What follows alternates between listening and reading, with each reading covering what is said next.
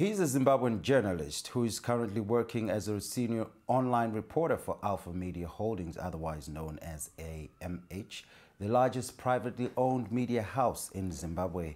His duties include writing stories for online, optimizing the web, and multimedia content for websites, mainly Newsday, Southern Eye, The Independent, and The Standard. Tapiwa Zivira commands 7 years of experience in the field of journalism, and in the past he has been involved with Zimbabwe-Europe Partnership for Democracy, otherwise known as ZIPAD, as a media and advocacy officer. He also holds an award for the Humanitarian Reporting Award online with UNFPA. So last month, about 900 villages were evicted, allegedly by police from a Mazoe village. The villagers alleged this was so that the first family would set up a game park within the village area. The claims, however, have not been verified, but some of the villagers have been dumped in Rushinga, over 200 kilometers away. Others resisted being moved, citing the fact that they needed to harvest their crops. Some have been marooned at the nearby Lazy 7 farm. So we're joined by Tapiwa, who's joining us via phone in Zimbabwe. Tapiwa, how are you, and welcome to SaharaTV. I'm fine, thank you. Okay, so you are obviously the reporter on the ground who actually visited these sites and spoke to the affected families. Can you tell us exactly what is going on there? Yes, what happened is that these families were just given an eviction order by the police. They came and they ordered them to move out. Right. So when we moved in and we talked to the villagers, they said that this was because the first family wanted to set up a game park at their place. Okay. Go ahead. Yes. And but now the biggest problem is that most of them had no alternative place to go, and right. also they were about to harvest their crops. So it was very difficult for them to move, but they were then forcibly moved out, with some of them dumped about 200 kilometers away, and some were just dumped at a farm that is just nearby the village that they were living. So this was without warning of any sort, because I would imagine that, you know, for 900 families to be just removed, was there no proper warning given ahead of time? Yeah, the villagers claimed that there was no forewarning for them to move. They were just told to move right away. Okay. Now, who owns this Manzou Farm in Mazoe where they used to live?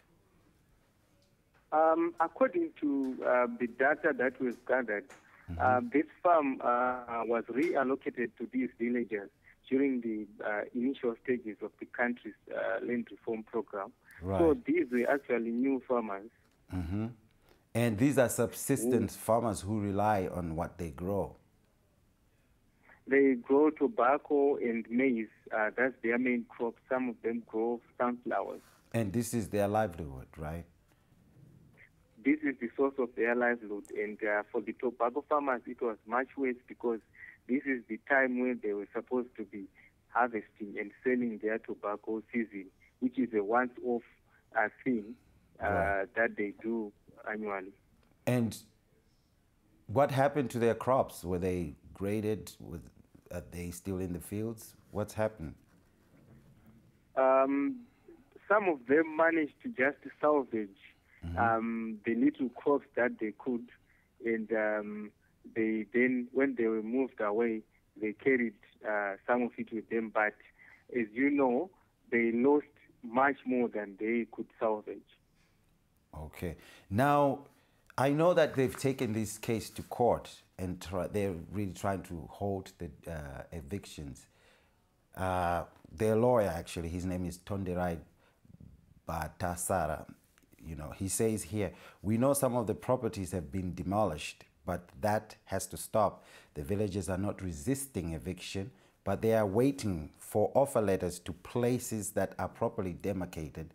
According to Section 74 of the Constitution, no persons may be evicted from their home or have their home demolished without an order of the court made after considering all relevant circumstances.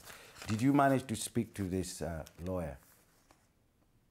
Yes, when we spoke to the lawyer last week or a week more ago, they told us that they had filed an application to actually have these villagers allocated other places where they can actually continue their activities. Okay. Now, I also heard an audio clip, a recording of one of the villagers actually speaking, and he was saying that he was actually very, very distraught, saying that he had voted for ZANU-PF, and during the campaign, ZANU-PF had promised them a whole lot of stuff, and he didn't understand why, you know, the same government was now treating them in this way. Did you manage to speak to any of them and find out exactly how they felt?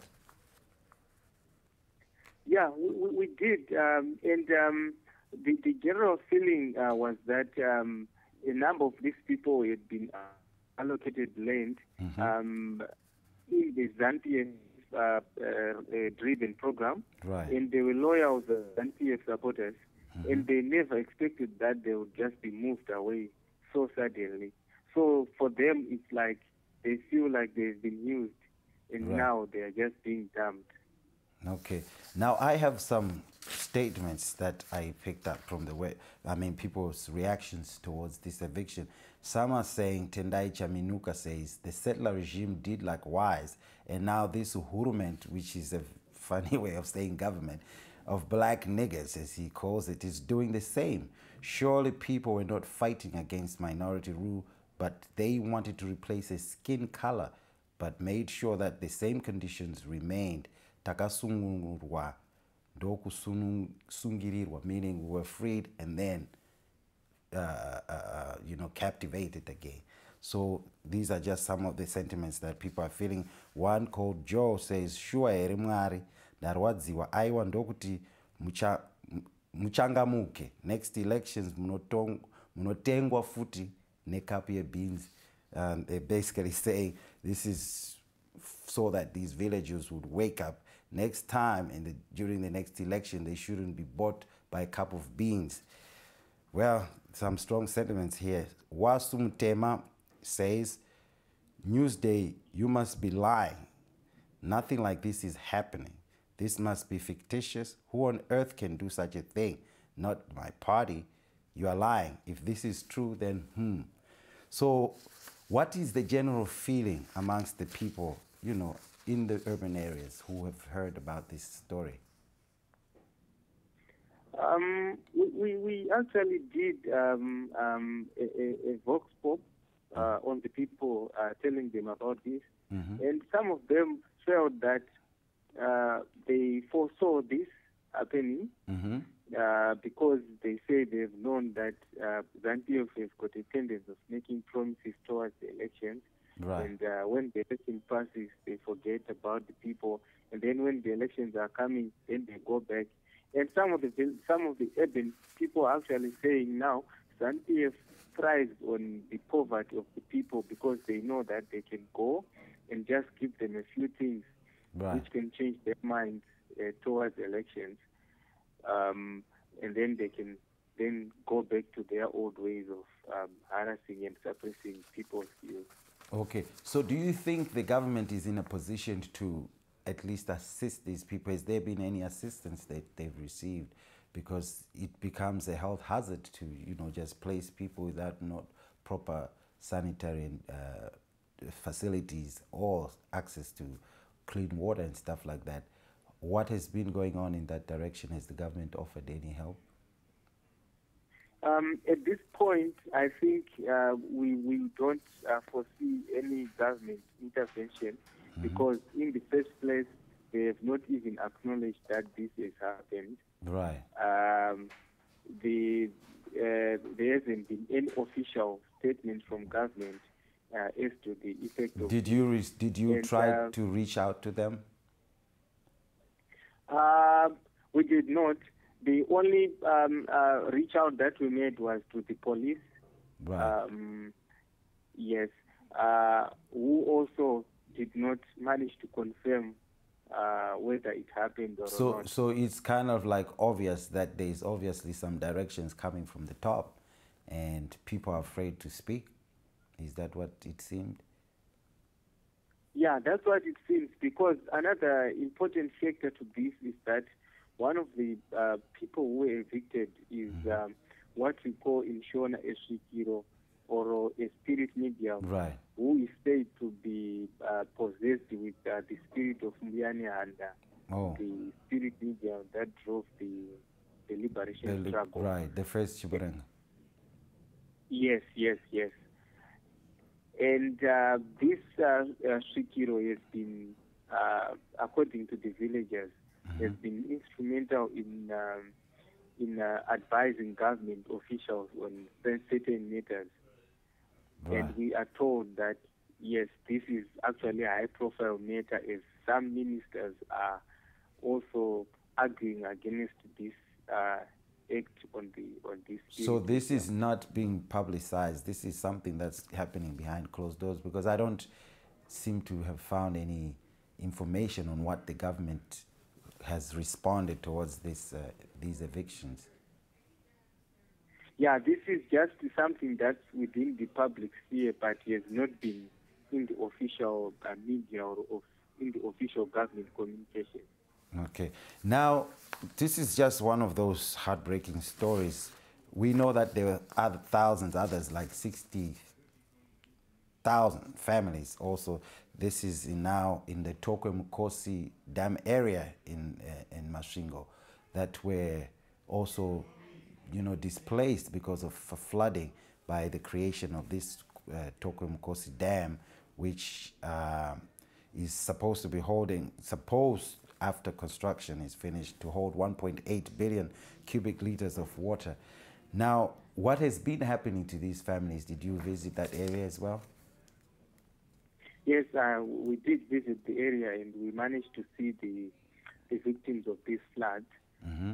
And I can confirm that there has been a lot of problems that these people have gone through. Firstly, some of these people were moved, and they say that they were not directly affected by the floods, but they were within the banks of the dam. Right. And they felt that government just moved them too quickly. They should have let them stay on and harvest their crops, since it was towards the end of the season. Right. And they are now complaining that they've been left destitute and they are not getting enough assistance. Right. This is even after the president declared this a disaster, a state of disaster. Yes, that is after it has been declared a disaster. Do you think Zimbabwe is bankrupt in the sense that it cannot even assist sensible relocations for its own citizens? I don't think so, because I think it's a case of priorities, because right now we have reports that Parliament is going to spend about 15 million on MPs' vehicles. Oh. That's a lot of money. Yes. And whilst people are struggling and people are going out without any means, like some are not paid, the civil servants, I hear. Yes, yes. And to also consider that, especially the people at Tokwe Murkosi, government has been calling for non-governmental organizations in the corporate sector to assist, and yet they themselves, they've not even doled out a cent towards those people. So it's kind of a case of the priorities of government are not towards those people. Okay, but was there any aid provided at these people for these people in the Tokwe area?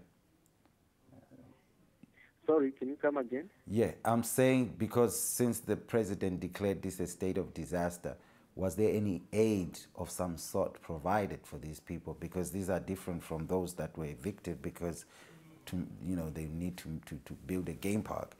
But these people had been moved because of a flooding. So was there any kind of assistance provided to them? Yes, there was a considerable amount of aid from some corporate sectors and some NGOs, and the government itself came in with mostly human resources and choppers, helicopters, and trucks to ferry the people from their places to the transit camp. Okay. But yes. But on a large scale, the number of people is slightly too large for the few contributors, which has left some of the people having to build their own temporary shelters, and also the food. They've been saying that it's not enough for them, the rations that they are getting. Okay. Anyway, Tapiwa, thank you very much for joining us. We have lots more to talk about, like the Kariba Dam that's actually being on the verge of collapse. We're going to make that a different segment when we speak to you, and hopefully you're going to keep us informed. Oh, yes. Thank you so much. I hope to keep you informed. Thank you. So this was Tapiwa Zivira. He's a Zimbabwe journalist based in Harare. He actually writes for 4 websites and news websites. That's Newsday, Southern Eye, The Independent, and The Standard. So he was joining us via phone from Harare just to explain to us what is the plight facing these families that have been displaced. Stay tuned. I'm Fungai Maburake.